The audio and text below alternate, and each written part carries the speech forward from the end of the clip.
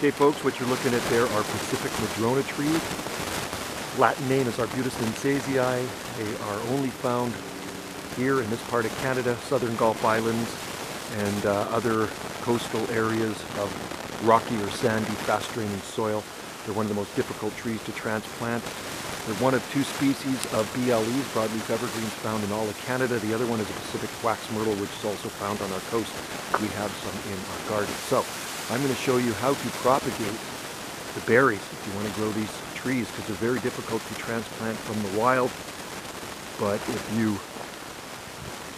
sow the berries have seed in them, you can grow these yourself.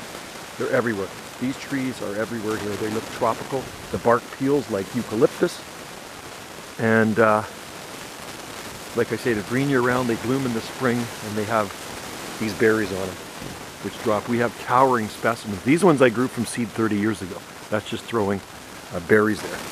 A lot of people confuse them with eucalyptus trees. They're not related. So let's show you how easy it is. And you can do this yourself if you can get a hold of some berries. I just shipped some berries to Nova Scotia.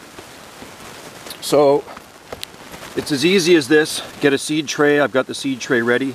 Sprinkle them on top.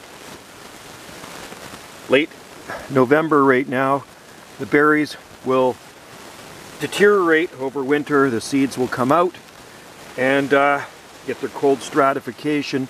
And in the spring, maybe June, you will start to see seedlings emerge, providing nothing has eaten those berries off of there. But I collected these ones at Fernwood Cafe the other day.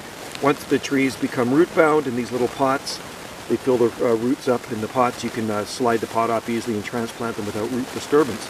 So that's how easy it is to propagate Arbutus trees, the native Arbutus tree in Canada. And they don't like extremes. They don't like extreme heat, humidity, or cold, right? So I don't think they will survive back east, but you could try them in Atlantic Canada on the east coast, like where I've shipped some berries. It'd be very interesting to see if they would actually survive the winters there.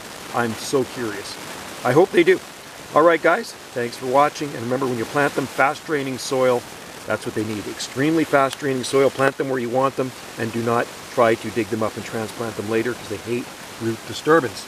All right, cheers to you, and we'll come back to this in the late spring, and we'll see how things are going.